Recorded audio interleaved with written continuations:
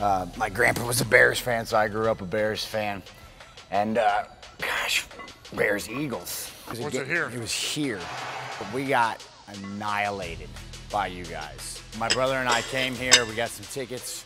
Came to see the game. We were really excited. Chicago was playing all right that year. Dude, we sat up top, but we got annihilated, like destroyed.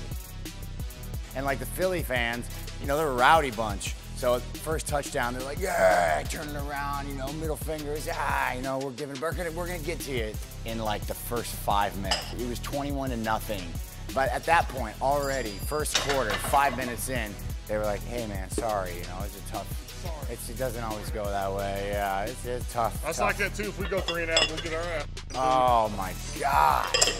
No, I mean that's really the good thing about playing here. It's like you always know where you stand. They're gonna be honest with you. It's a very motivating place. They're gonna be honest with you. That's for sure, exactly. man.